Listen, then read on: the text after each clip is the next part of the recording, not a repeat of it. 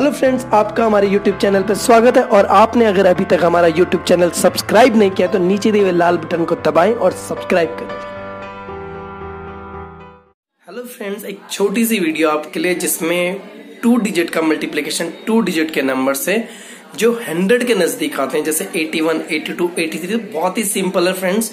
इसे सीखिए और 2 डिजिट के नंबर को चुटकियों में सॉल्व कर दीजिए। और हाँ, अगर ये पसंद आए तो लाइक करें, शेयर करें और सब्सक्राइब जरूर करें। मेरे पास बहुत सारी ट्रिक्स हैं, मैं अगले सेशन में बताने वाला हूं, तो देखिए। It is simply 98 into 97, 98 minus 100 minus 2, 97 minus 100 minus 3, 98 minus 3 करेंगे तो 95 आएगा। 97 माइनस 2 95 आता है और 3 2 जो 6, क्योंकि हमें यहाँ पे 2 डिजिट नंबर नहीं मिला इसलिए हमने 06 किया है, तो इसका आंसर 9506। ख्याल रखें कि ये 2 डिजिट नंबर होना चाहिए।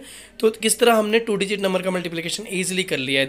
95 इंटू 94, और अगर हम 95 माइनस 100 करते हैं तो -5 आता है। 94 माइनस 100 तो -6 आता है। और 95 में से 6 घटाते हैं तो 89 आता है। और 6 5 जा 32 डिजिट नंबर था, तो इसका सिंपल आंसर हो गया 8930 sorry. Now we come to the next question. 88 into 98। 88 minus 100 screen पे देख रहे हैं, -12 आएगा। और 98 माइनस 100 -2 आएगा। और 98 को अगर आप -12 से कर दोगे तो 86 आता है। आप इसे 88 माइनस 2 भी कर सकते हो, 86 आएगा। और राइट हैंड साइड पे आप देख रहे हो कि 12 2 जा 24 आता है। तो इसका जो सिंपल सा आंसर है वो हो गया 8624। ठीक है फ्रेंड्स, तो हम इसी तरह वीडियोस बनाते रहेंगे। हमारी वीडियोस